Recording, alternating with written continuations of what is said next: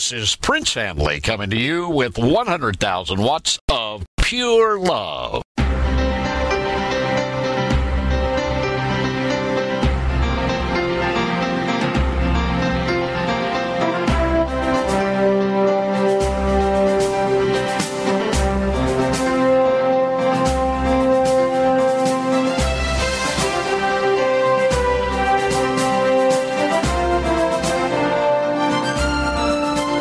I want to talk to you today about gather the fragments that remain. Finish the work. Recently, I looked out a window to see beautiful, great works of architecture and design. I thought, who did these great works? Many people were involved: laborers, designers, architects, contractors, financiers. All of them were rewarded monetarily, especially the developers and owners. However, the developers and owners took the greatest risk. It's the same way in the kingdom of God. You will be rewarded for your work. However, in God's kingdom, you will also have eternal rewards. And just like in earthly ventures, the developers, the pioneer workers in God's kingdom take the greatest risk, sometimes their lives, but the rewards are the greatest also. If you'll study church history, and particularly the lives of martyrs like John Huss and Tyndale, John Wycliffe, the Anabaptist, and others that gave their lives, many tortured, many burned, some drowned, some fed to wild animals, so that we could have the Word of God, and so that the kingdom of God, the holy church, the invisible church, unbound by fetters of men and government and church hierarchy, would proceed down through the ages. It's our job to carry this work on. And particularly today, as I want to talk to you about gathering the fragments, it's your job to carry your work that God Almighty has given you on for future generations. For people today that you're ministering to, some you won't even know that you're ministering to, but you'll see in heaven, and for future generations. In God's work, you can cash in at any time. You can quit, you can stop sacrificing, you can stop giving, you can stop working, and there are many reasons you might want to cash in. Maybe you've been offended, lied about, lied to, emotionally hurt, physically or mentally injured, or maybe you're just plain tired.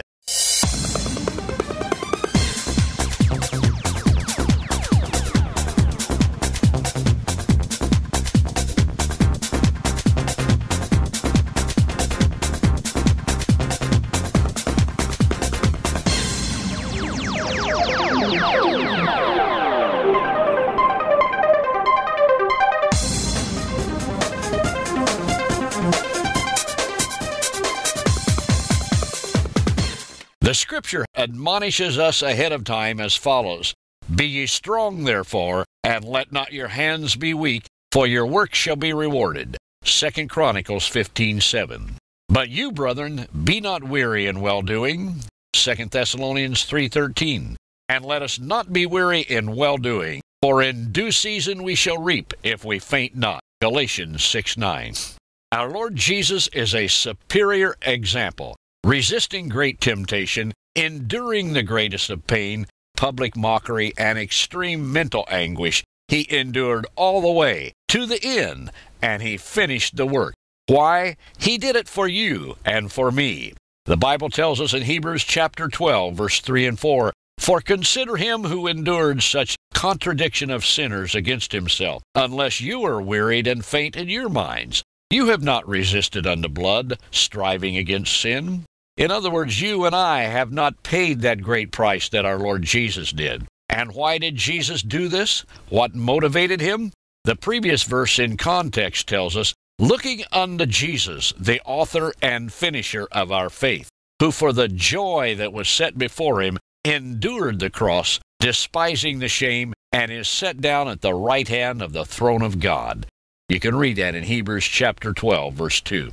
Jesus saw the end. He saw you, and he saw me, and the millions that would be saved to spend eternity with him and with his Father in heaven as a result of his finished work on the cross. Can you see the end? Do you see beyond the temptations, the trials, and the tricks of Satan that would try to impede, to slow you down, to hinder you, and to bring to a halt the work that God has assigned for you to finish? Can you see the joy that's set before you? This is why Satan is trying to make you weary, to discourage you, to have people lie about you, to get you to quit, to make you sick. But God is not going to let that happen to you. He's sending me to give you this word of exhortation. If you don't quit, you will win. But if you quit, you cannot win.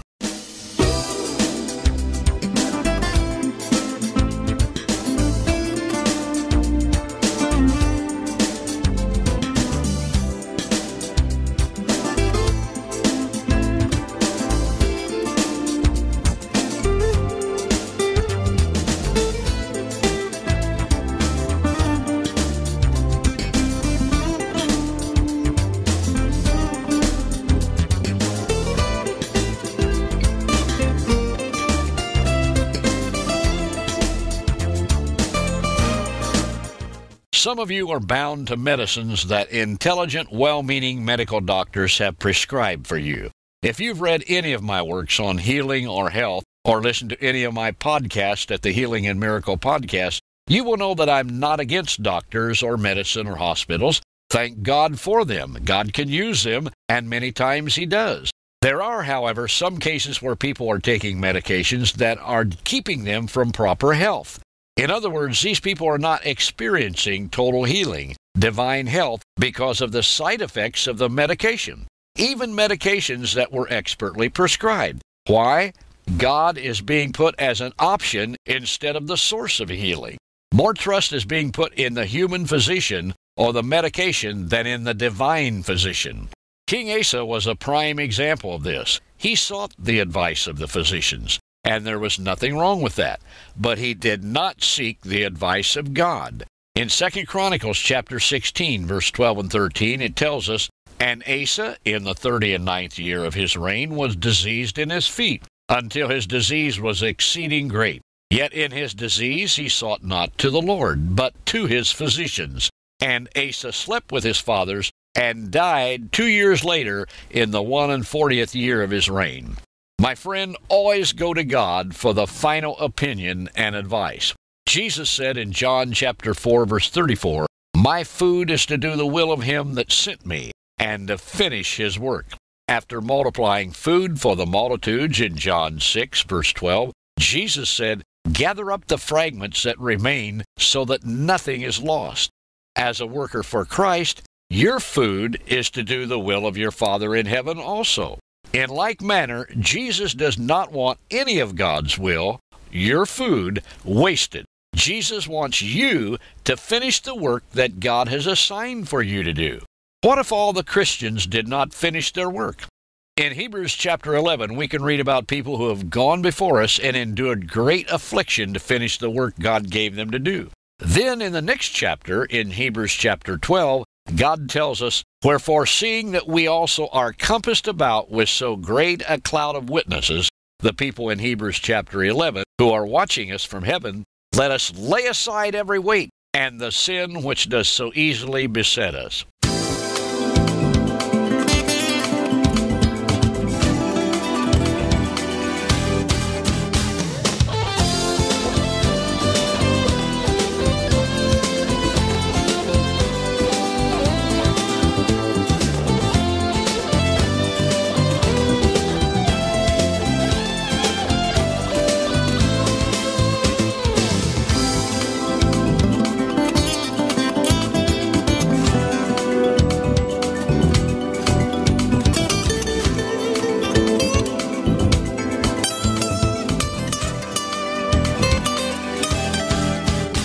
Why is your work not finished? Tired, discouraged, betrayed, disillusioned, lost your vision, lied to, lied about, quit too soon, lack of finances, no prayer support, no encouragement, lack of demonstrated support, physical or mental weariness, worldly attractions, worldliness or sin, past or present, poor health?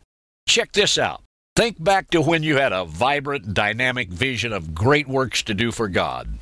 What were you doing then that you're not doing now? Living by faith daily, fasting regularly, actively witnessing and winning souls, praying much, attending worship meetings often, sacrificing, reading your Bible regularly, through the Bible every year, praising God among men openly, willing to leave your comfort zone? Stop living your life as though it is finished. It's just starting today. Pray and ask the Lord to reveal to you what secret devices the enemy is using to keep you from finishing the work that God wants you to do. Ask the Holy Spirit to give you discernment into the areas where Satan is attacking you, spiritually, mentally, physically, materially, or relationally. Then do what the Holy Spirit shows you to do.